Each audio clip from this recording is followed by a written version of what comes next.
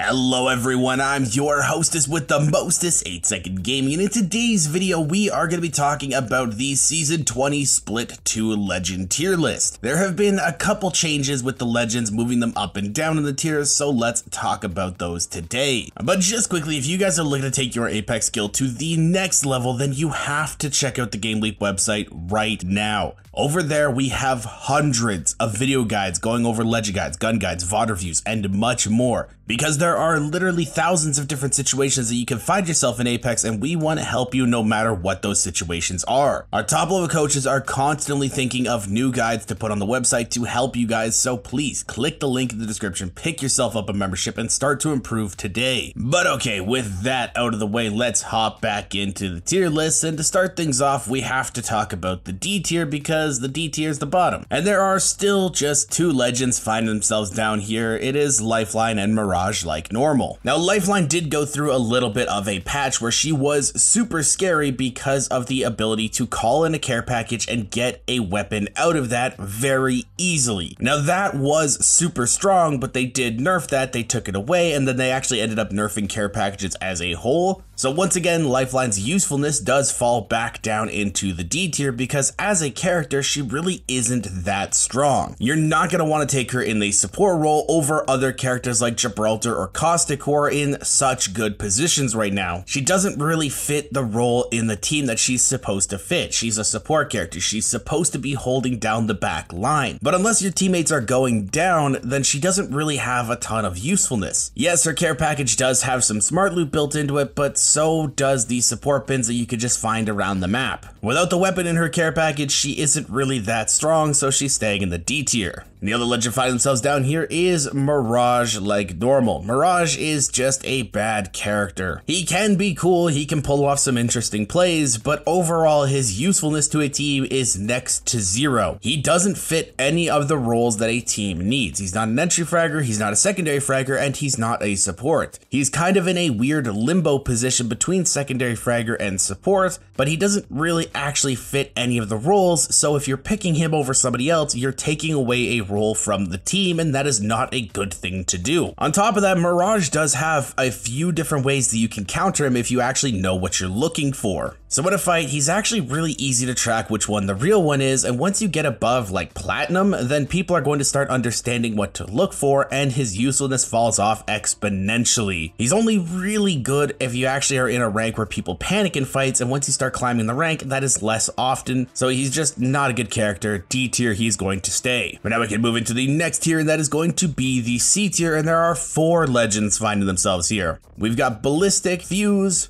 Octane, and Seer. Now starting off with Ballistic, he's another one that doesn't really fit a role in the team. He is basically a secondary fragger, but again, you're not going to want to pick him over a different secondary fragger. He's somewhat good at being aggressive, but it's not to the point where you want him over another legend. You'd rather have something like a Revenant or a Horizon or even a Bloodhound as a secondary fragger if you're going to be aggressive. And yeah, the unlimited ammo from his ultimate is nice, but again, it's just not worth picking him up. And the only reason that he's in C tier is because the ultimate giving his team the entire boost is very nice in a lot of different situations, but it's not amazing in those situations. It's just nice, so that is why he's in the C tier. Next up though, we have Fuse, and Fuse is a character that has so much potential, but it's just not in the right meta. I know some people don't like it when I say it, but fights are super deathbally right now. Teams do not like to stay in the same spot, so Fuse's usefulness really falls off so hard because of that. What Fuse wants to do is wait for teams to try and set up somewhere and make it so that they can't play that. They want to take away spots for you to sit. But in fights, you're not really sitting anywhere anyway. You're trying to get an opening, you're trying to deathball with your team, you're trying to run at people. And when it comes to Fuse's Motherload, it does have a lot of potential. I can see it being good in a different meta, but right now there are so many different legends that are in the meta that have a way to get out of it themselves. They have a movement ability to just get out of the fire and not be an issue. And on top of that, the fire does not activate fast enough. If you have good enough reflexes, you can just run out before the fire actually turns on and be perfectly safe. hey, Fuse has amazing potential, and I can definitely see him skyrocketing up the tiers in a different meta if we do see some changes, but right now he is C tier. And the next legend we gotta talk about is Octane, and Octane is down here for one simple reason. He is a selfish legend. Can he be good?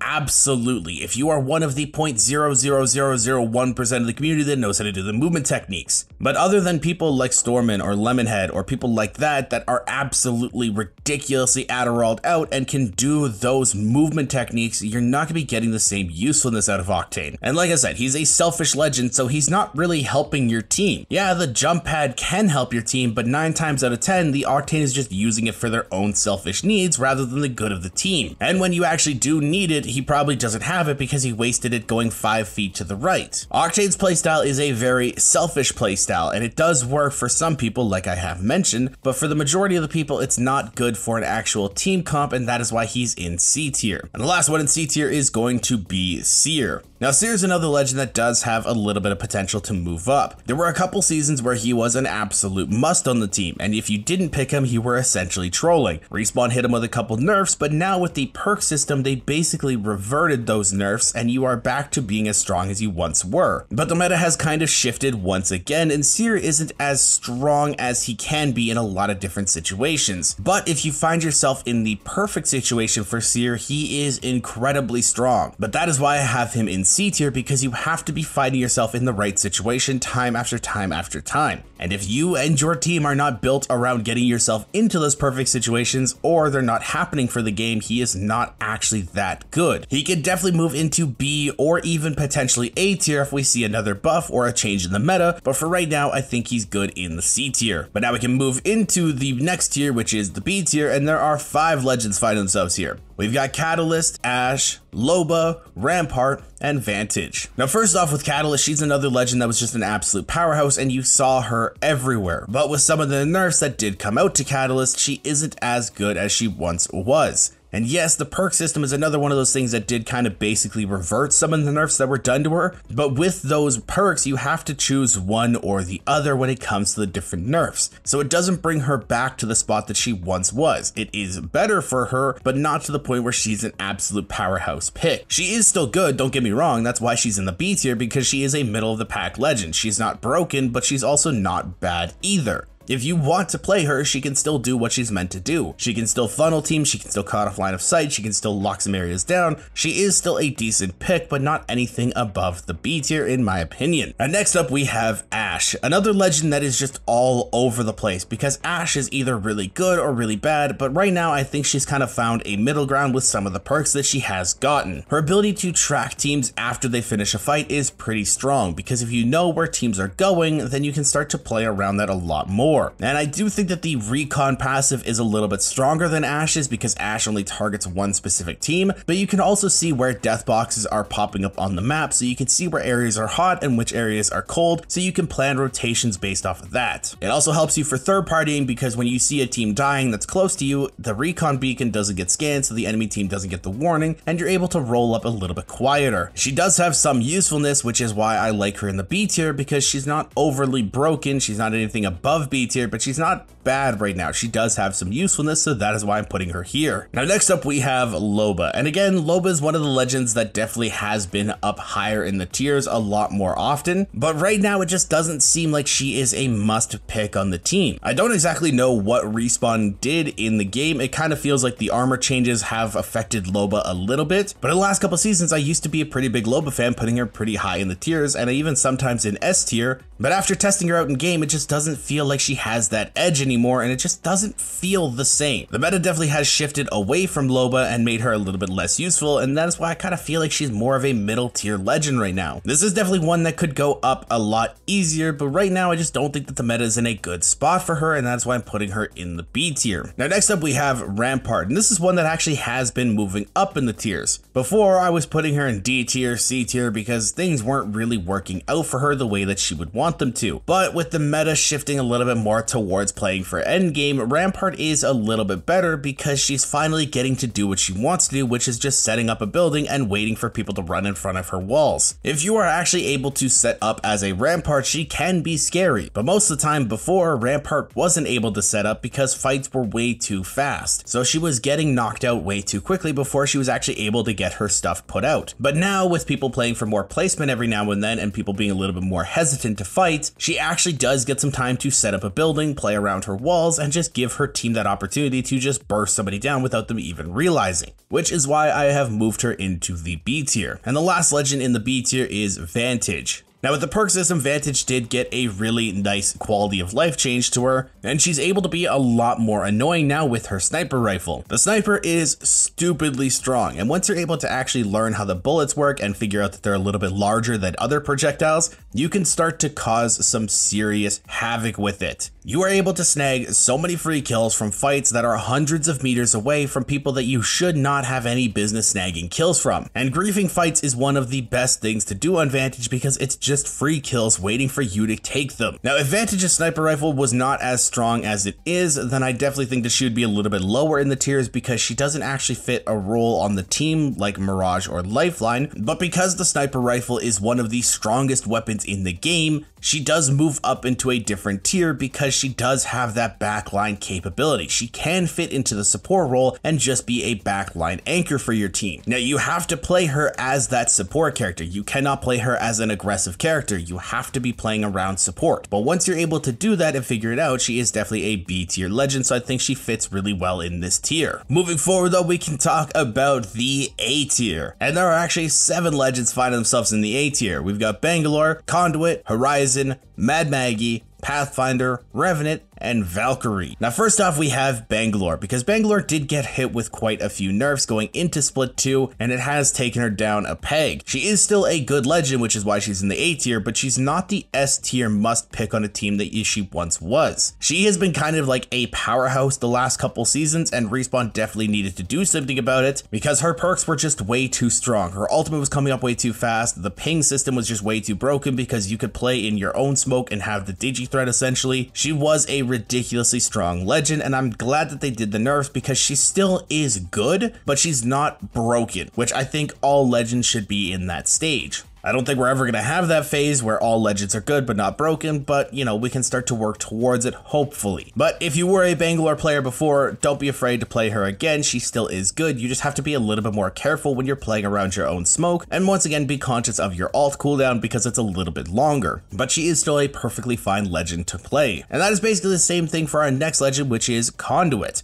Conduit was so scary to fight against because she essentially just reset any damage that you did without paying any attention to it. You did a lot of opening damage to somebody and you're trying to push off of that. Haha, JK, there's a Conduit that was sitting in a corner that healed their teammate through a wall, and now you are out of position because you thought that somebody was low and now your team lost the fight. But now with Conduit's healing being a little bit slower and it being able to be canceled a lot easier, she does have a few weaknesses that you can play off of. Now that's not to say that she's completely out of the meta because she is still a very good pick, and if your team is trying to be aggressive, she's probably a good go-to pick for your support role, but she's not the fight resetter that she was, which again is another push to a legend being strong but not broken that I am a huge fan of, and that is why she's in the A tier. Now next up we have Horizon, and this is one of the legends that definitely could be a little bit higher in the S tier potentially, but I do think that Horizon has enough counters right now that she is not the S tier pick. Her gravity lift I do think needs one more nerf to the accuracy because people are still able to beam you out of it,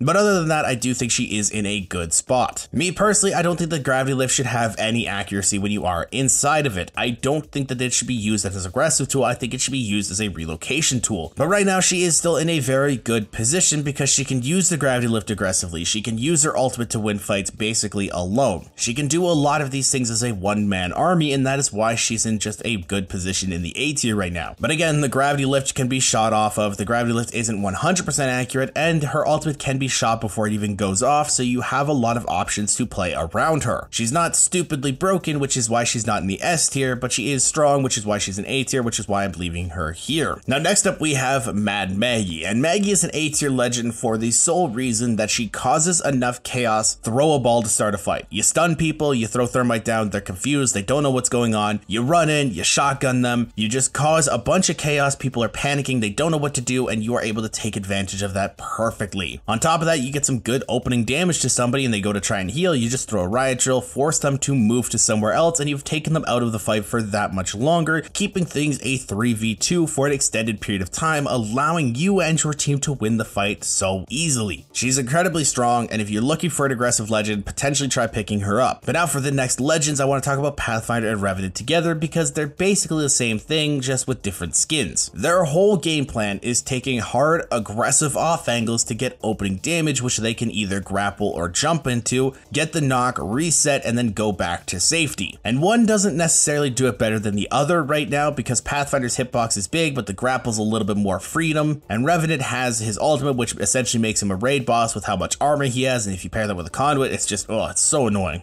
But they do the same job and they do it extremely well in this aggressive meta. Fights cannot take super long right now. If you draw them out, they're going to get third partied, fourth partied, fifth partied. But if you have a character like Revenant or Pathfinder who is able to play off of a lot of damage and jump on top of somebody before they have the ability to react to it, they're going to get their reset on the knock, they're going to get the potential to get back out and get to safety, and you've just ended the fight essentially within a few seconds because the other team is now at such a disadvantage they either have to fight and die or run away, and the fight is over no matter what. That is why I really like these two in the A tier, and I think they're a very solid pick here, but that is why I'm going with them here, and that's why I wanted to talk about them together. And the last legend in the A tier is Valkyrie. Now Valk did go through some phases where she wasn't the best pick, but with the legend perk system that did come out this season, she has gone back to being a pretty solid pickup. Her ultimate was slower, her ultimate didn't go as high, it just wasn't as good as it once was, and with the jump towers being released, she just wasn't a good pick. But now with the perk system allowing her to go higher and stuff like that, she's gone back to being a semi-decent pickup. And if your team is looking to do hard rotations to zone, she is probably the #1 option for that because you can school bus your entire team to an endgame position before anyone else, allowing you the option to set up a building, wait for the endgame, and be perfectly fine before anyone else is able to even realize where the zone is going. I think Valk's in a good position right now. That is why I think she's an A tier legend. That's why I'm putting her here. But now we can move into the secretly broken tier. And these are legends that kind of fly under the radar. These are legends that people don't expect to be as strong as they are, so when they fight you, they underestimate you and you're able to get some sneaky kills. Now our two legends find themselves here this split. We've got Gibraltar and Crypto. Now I absolutely love Gibby. I think he's one of the most fun legends to play in the game solely because of his bubble. And that's also why I think he's in such a secretly broken tier right now, because his bubble is back to being as good as it once was, and you can do some insanely aggressive plays with him while being so ridiculously safe because of the safety of the bubble. And once you play Gibraltar enough and really understand the intricacies of bubble fighting, there's almost never going to be a time that you lose them, giving you so much potential to rack up KP because people just don't understand bubble fighting right now. Back when Gibraltar was the absolute must pick on a team back in like season 4, season 5, something like that, everyone knew how to bubble fight because everyone was running Gibraltar. But now with some of the wave of new players in the game and also people not really understanding Gibraltar because he hasn't been a meta for a while, they don't understand how to bubble fight. So if you're able to pull that off on somebody, that is going to be free kills for you and then free rank for you. I definitely think that over the course of the season, there are going to be a few more Gibbies popping up here and there, so be ahead of the curve and pick him up before anybody else does. And the last legend in this tier is Crypto. Now Crypto absolutely loves this style of ranked, where you sit in a building, wait for endgame, and just play things out as they happen, because he's able to get so much more information than any other legend while being safe doing so. There's no other legend that can scout out buildings, scout out positions to play, potentially even grief teams with the damage that he can pump out with his EMP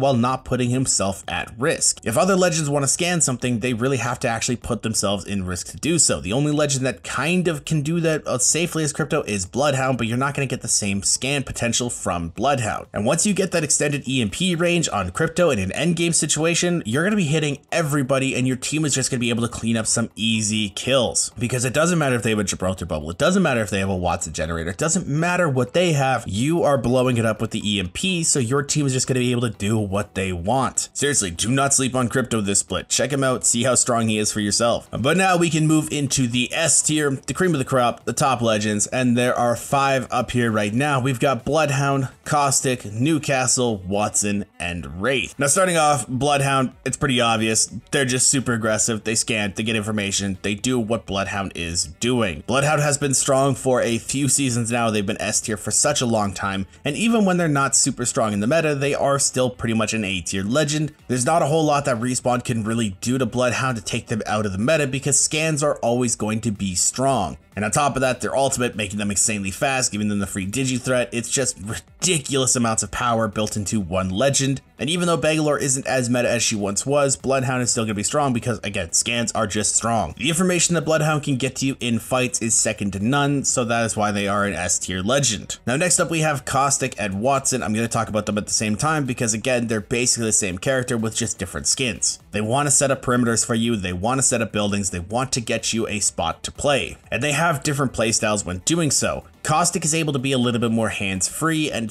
control spaces that are a little bit more open, while Watson wants to set up buildings a little bit better and more closed spaces with her fences so that they don't get shot as easily, and also make it so you can't be naded out. That is Caustic's biggest weakness, is if people are just able to nade spam you, then you don't have any spots to play and the barrels are not as effective. But on the flip side, Watson isn't able to hold the same kind of spaces that Caustic is able to because her fences just get shot a lot easier. So when you're trying to pick which one of these legends you want on your team, you have to think about the spots that you're holding more often and what kind of situations you find yourself in. Right now, I definitely think that Caustic has a little bit of an edge over Watson because he has the ability to be more aggressive than Watson, but I definitely think they're both in an insanely strong position right now, and you can replace one with the other depending on your playstyle. And next up we have my boy Newcastle. This is one of the most slept on legends in the game because people just don't find him fun for some reason. But I like winning, so I personally think Newcastle is a lot of fun because Newcastle sets you up to win every single game. Newcastle is able to just completely flex to whatever your team wants to do. He can be aggressive, he can be defensive, he can give your team a spot to play, he can give your team time to breathe. It doesn't matter what your team is doing, Newcastle does it and he does it well. And like I mentioned before with Gibraltar, people don't really understand how to bubble fight, and kind of Newcastle does have a way to bubble fight with his mobile shield. If you're able to spin it and move it while you are kind of fighting somebody, you're able to position it so you can play it and they can't play it, and it's just ridiculously strong and you can kind of outplay people so well with it. I'm gonna keep saying it until people realize that Newcastle's an S tier legend. You gotta pick him up if you like being an aggressive support legend. Seriously, try him. And the last legend we have is Wraith, the Portal Queen, the staple pick in Apex Legends. She's just here. Wraith has always been a strong legend. She's always going to be a very solid go-to pick. And now with the legend perks giving her even stronger abilities, there's literally nowhere else to put her but the S tier. Her phase is almost instant, and I honestly really like Sixth Sense telling you if teams are walking up on you, because sometimes your team is not as observant as they need to be, or maybe you're solo queuing and your teammates are not trustworthy. So just don't rely on them and rely on yourself instead. There's not really a whole lot that I can say about Wraith that hasn't been said already. She's just an S tier legend. She can play split, she can play safe, she can do what she needs to do, she can get your team from point A to point B. She's just such a good pick, and that is why she's S tier. But let me know which legends you would switch around in the comments down below, and if you guys want to stay up to date with the latest and greatest Apex Legends tips, tricks, and news, don't forget to smash the like and subscribe button. Thanks all for watching. Once again, I'm 8 Second Gaming. I'll see you guys in the next one.